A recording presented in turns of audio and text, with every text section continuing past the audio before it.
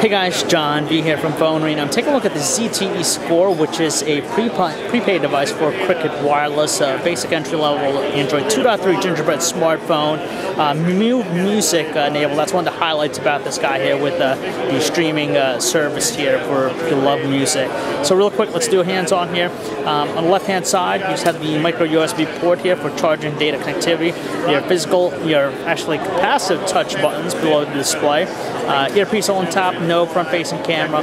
The right edge, you have a bunch of different things. Looks like your dedicated camera button, the micro SD card slot, and a narrow-feeling volume rocker. It's kind of flush, but you know, it's also kind of stiff too.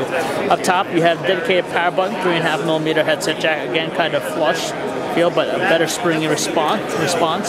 In the back, you have this interesting design. It has this very glossy look. Of course, it's going to attract a lot of fingerprints. You have a camera up top, but definitely, you know, definitely different from the back here.